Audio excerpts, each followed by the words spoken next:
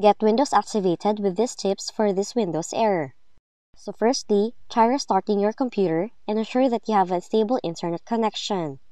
This is mainly because an unstable internet connection can prevent you from connecting to the key management service server, and this will result in activation errors. Additionally, if you have a third-party security program, it could also hinder communication between the KMS client and server, causing the error.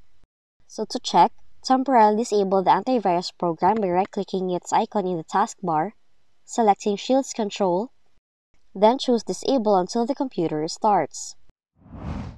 Now if the error persists, run the Windows Activation Troubleshooter by opening Settings, go to System, choose Activation, click on the Troubleshoot option under Activation, and then follow the on-screen instructions to proceed. Now if the troubleshooter identifies any problems, it will suggest your relevant fixes to try. But if the utility fails, try adjusting time and date by opening it from the taskbar and turn the toggle on for the Set Time Automatically option.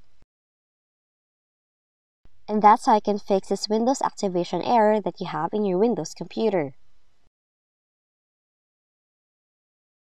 If you found this video helpful, kindly like and subscribe.